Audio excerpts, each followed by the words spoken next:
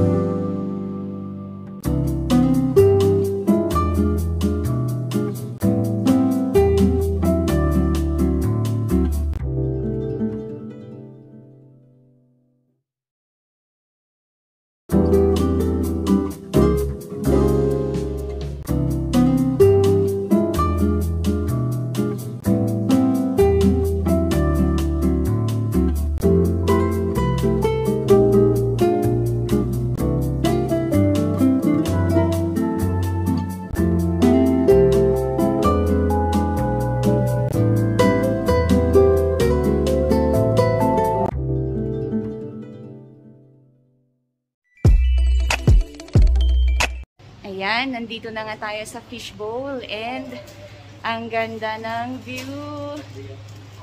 Ang dami mong makikitang aquarium. There you go. Name ng channel mo, sis? Mercy Carpio RS. Ayan.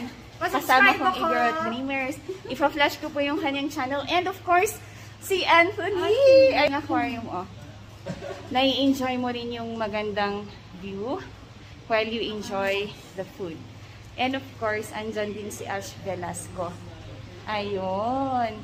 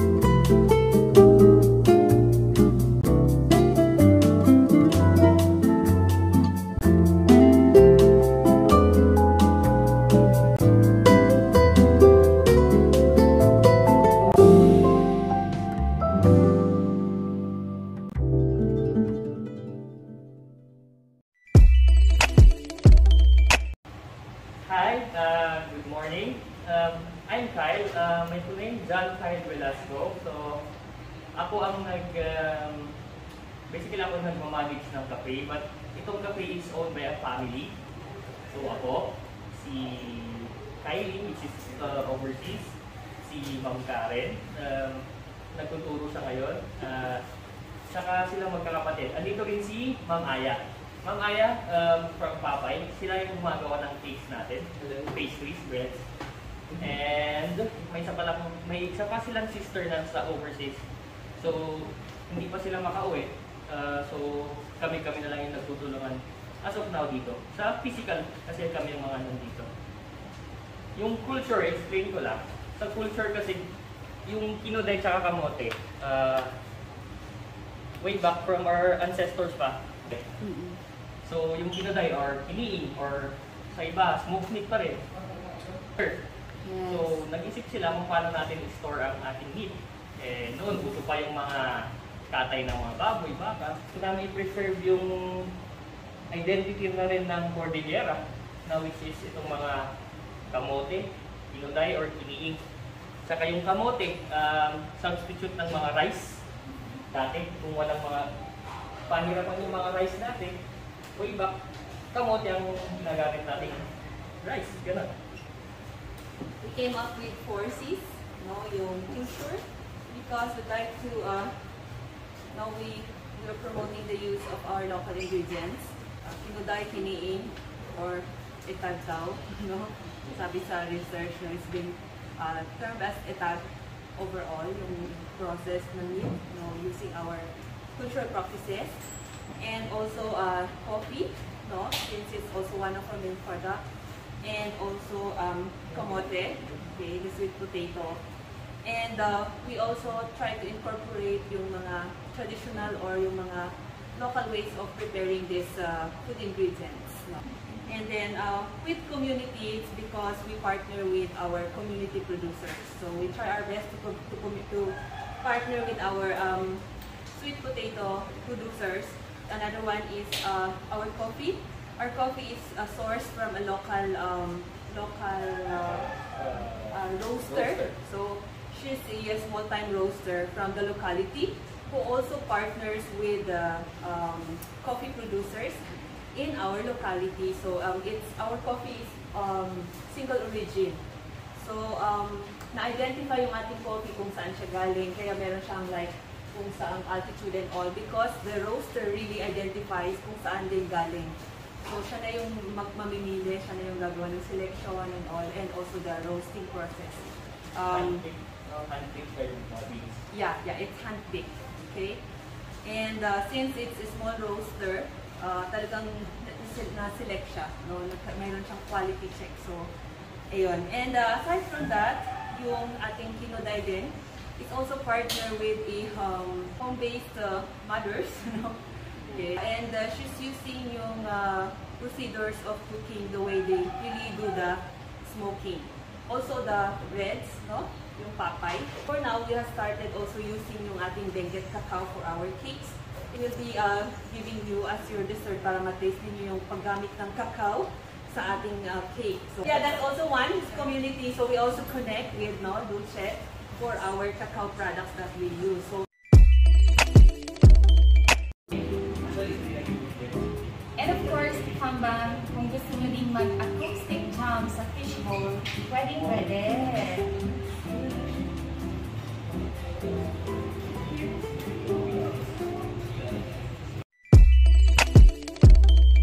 FamBam, so we are all set to taste yung kanilang mga menus.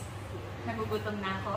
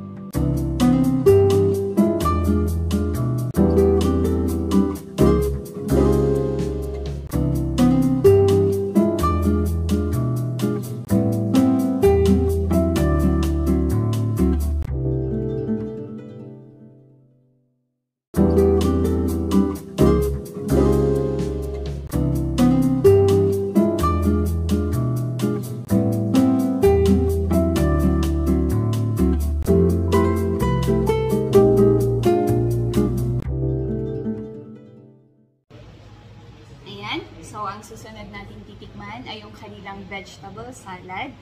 So sa mga vegetarians po, pwede po kayong pumunta dito. And meron silang ayan, sauce na mixture of vinegar and extracted na lemon. Annalyn, okay ka lang? Pwede ka na din kumain.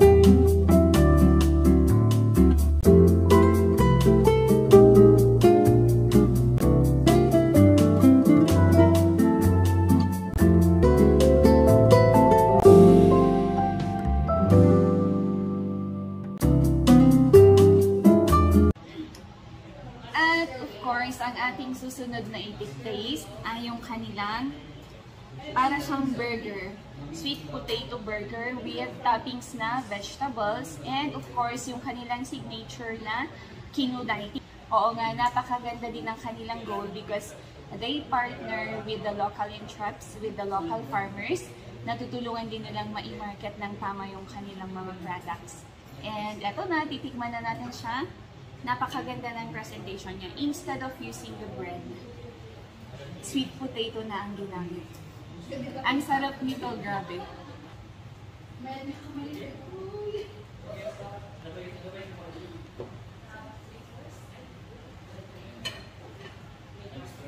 There you go. Kamote siya talaga. Kamote. It's another innovative presentation ng sweet potato. Only in Fishbowl.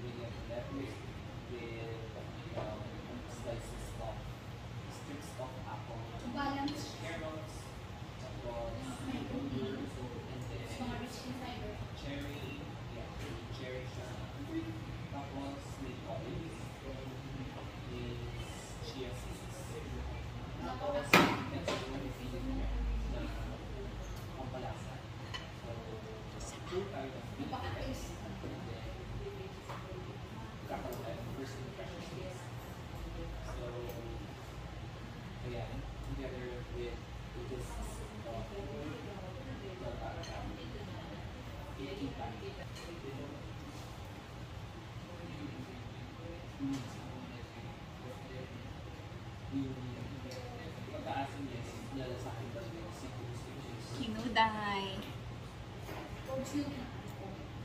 So this is really good inside of more because it can flash. This inside of this system.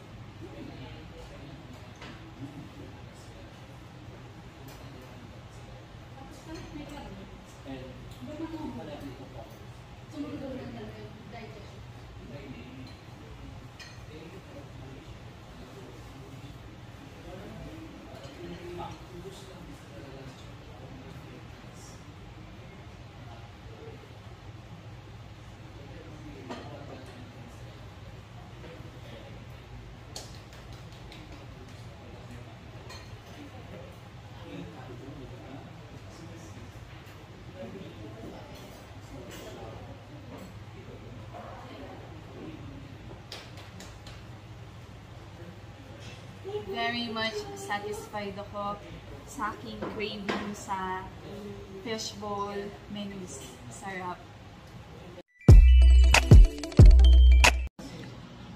Ayan, so it's our turn to taste the chocolate cake of Fishbowl. Na ang ginamit nila dito ay yung product ng Dolce Chocolates. So, choco moist yung kanilang bread. Ayan, sarap.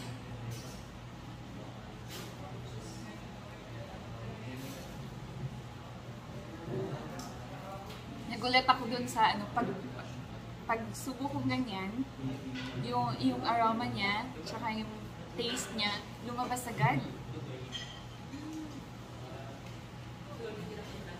Ito din yung gustong-gusto kong inaamoy sa cacao powder namin. Diba ang bango? Parang siyang Hershey's na ano, ang bango. Mas maaamoy mo siya pag kinain mo na siya.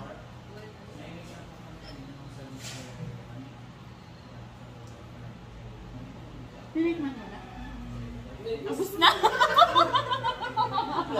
Parang ako maubos ko din to.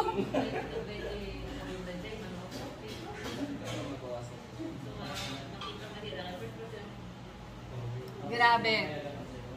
Nag-register sa akin yung taste ng cake. Hindi kayo magsisisi dito. Umorder na kayo yung buo.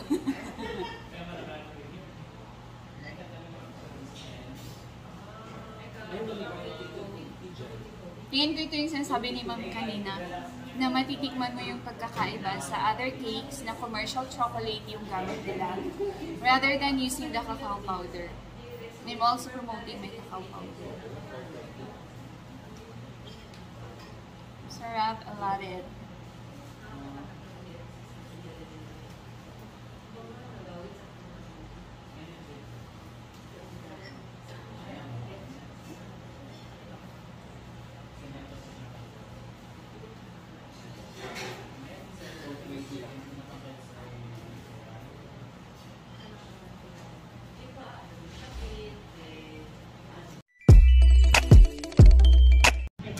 Ayan, FamBam, we are already on our second round of our tasting dito sa Fishbowl. And we have here chocolate drink.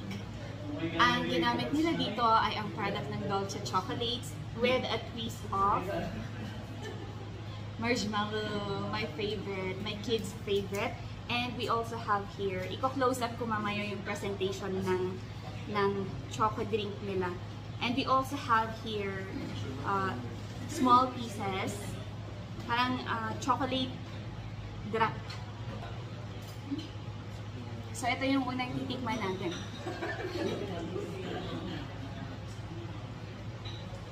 Ayan po. Be careful po sa pag-inom ng chocolate drink dahil hindi siya mausok pero sobrang init po niya. Baka mapasok po tayo. And of course, we have here napakasarap na bread. Ayan. So, dalawang klase siya ng bread. Iba yung presentation ng isa. And we have another presentation here sa baba. And of course, camote chips. Mahilig ako sa mga ganito. And our very own cacao powder na ginamit sa paggawa ng chocolate cake with edible flour.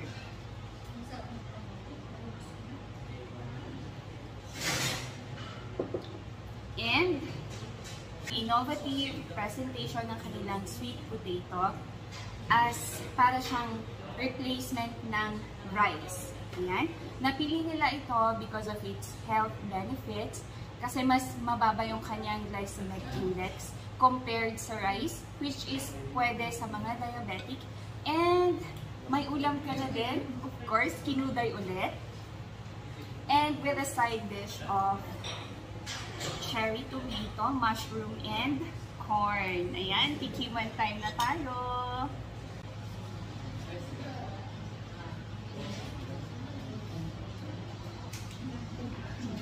Sabi nga ni Miss Bumbay, hindi umuusog, pero kasi hindi. At siya, meron sila marshmallow.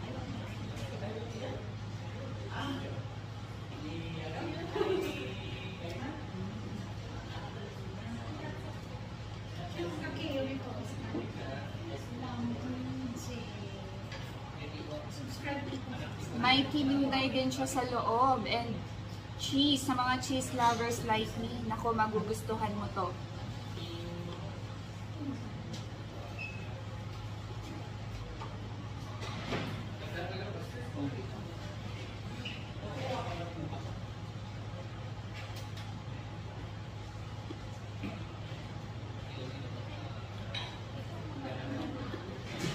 sarap ng combination ng cheese together with the kinuday and the vegetables, and of course, yung crunchy na bread nila.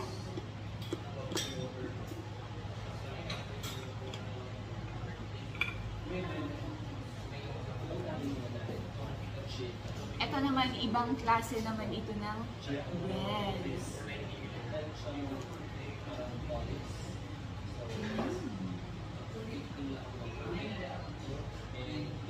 Parang siyang ano, garlic. Crispy.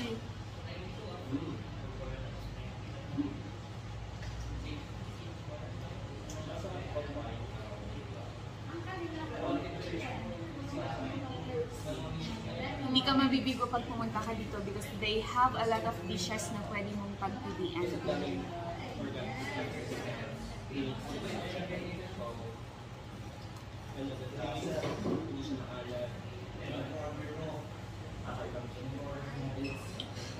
Makikita mo yung mga herbs na ginamit nila. Kung may mga vegetables talaga sa loob.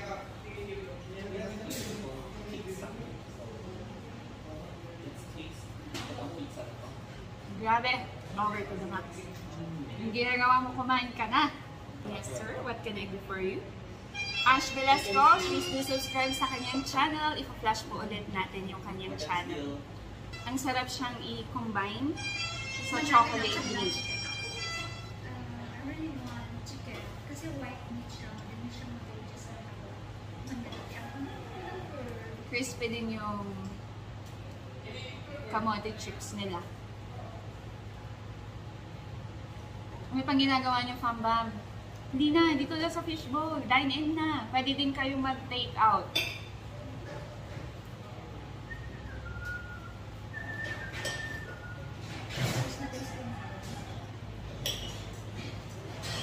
Sa sobrang sarap ng mga pagkain, hindi ko maiwanan ito para matikman ko sana to.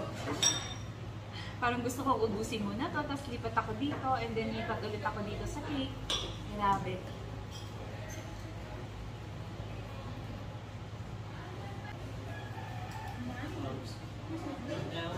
Ang laki din ng kanilang servings.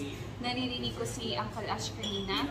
Sinasabi niya na pwedeng good for 2, which is correct kasi dalawang klase ng bread with camote chips.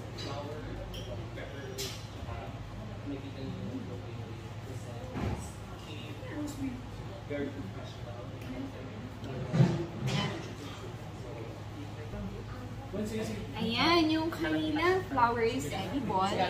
This is also my first time to try edible flour. So, I'm going to taste it. And sasabihin ko sa inyo kung ano ang lasa niya.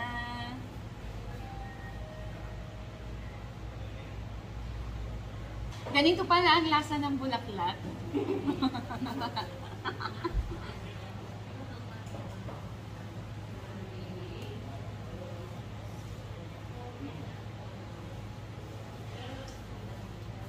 In all fairness, naka-England na ako pero gusto ko pa rin tumikim. Try mo, masarap. Meron siyang konting bitter taste. Pero hindi naman siya ganun ka-bitter. Konting-konti lang talaga. The good thing about their cake is that kapatid din nila yung nagbi-bake. Sariling kanila din ito. Kaya kung gusto nyo ding magpa-bake for all occasions like birthday, graduation, lahat ng events, pwede nyo silang i-message para magpagawa din kayo ng cake. Kung gusto nyo ding mag-try ng kakaibang cake. Welcome to Fishbowl Kitchen Cafe. So today I'm gonna try to share our personal gathered information about coffee, how to provide a good coffee using pour-over coffee. We're gonna use coffee beans from Itogon using dry process. Yung coffee natin pala is supplied by Coffee, C-O-P-H-I, kay Ma'am Junilyn. Sa kanya lahat ng aming coffee beans as of now. So, start.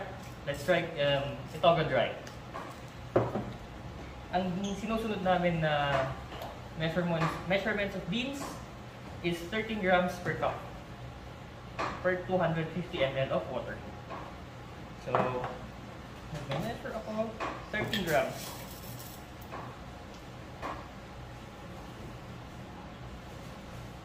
Okay, here we go. Oh, 13. So, ang sinusunod namin na grinds ng beans is medium to fine. So, as of now, ito yun ang sinusunod namin na standard sa coffee beans namin.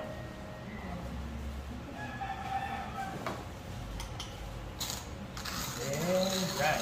Giling.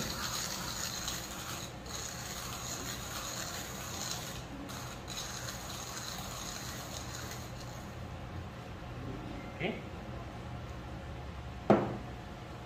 Then, after na mag-grind, kailangan natin i-heat ang ating filter and kailangan natin i-preheat. So,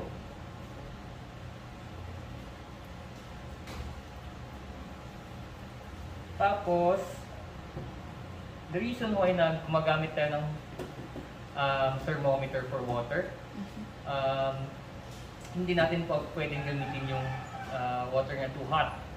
Yung kaboboy lang na water, hindi natin pwedeng gamitin yun. Since ang magiging taste ng coffee beans natin is burnt. So we have to let the heat go colder a bit. Konti lang, at least around 90. Okay.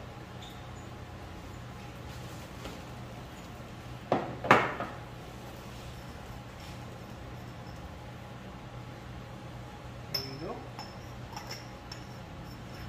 Then ang first pour natin,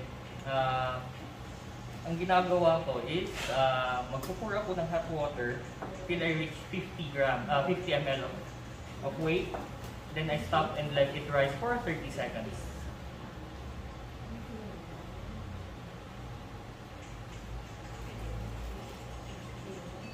So, itong tinatawag nila na nag-bloom.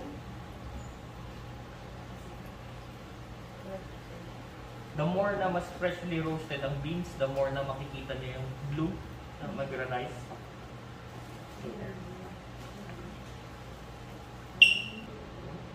Ayun na, yung amoy. Bango.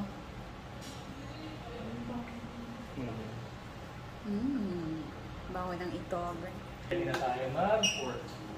Naamoy na namin. Ang bango na. Amoy Bango na ng coffee. Sorry sa mga nanonood, di nyo maamoy. Pero Oo. Bango talaga.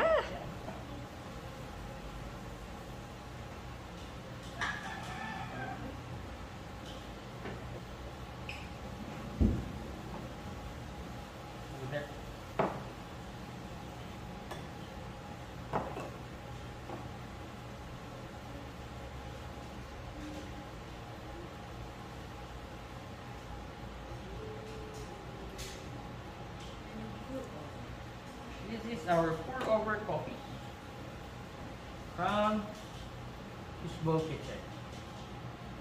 Bow! Thank you. Ayan, so we are all done dito sa Fishbowl and grabe, busog na busog kami. Hindi lang ako, even yung mga kasama kong vloggers. And ayan guys, please do visit Fishbowl here in KM4, La Trinidad. Thank you so much. Magpapaalam na kami. It was fun eating here at Fishbowl.